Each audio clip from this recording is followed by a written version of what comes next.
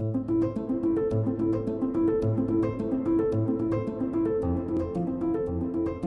get interview requests about it all the time. Oh, can you talk about women in politics and your experience with the dress, or the death threats, or this or that? And it's like, no, I don't. I don't want to. I don't want to talk about it.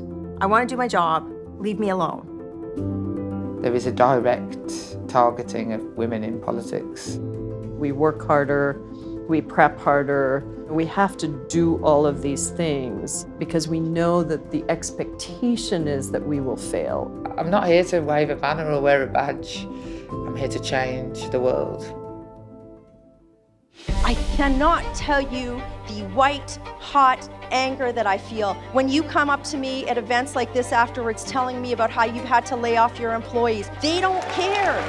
If we can end slavery, if we can give women the right to vote, if we can send a man to the moon, then God, we can do universal health care for every American. I don't think it fully dawned on me how massive it's going to be. Representing your country matters, and it is difficult at the moment.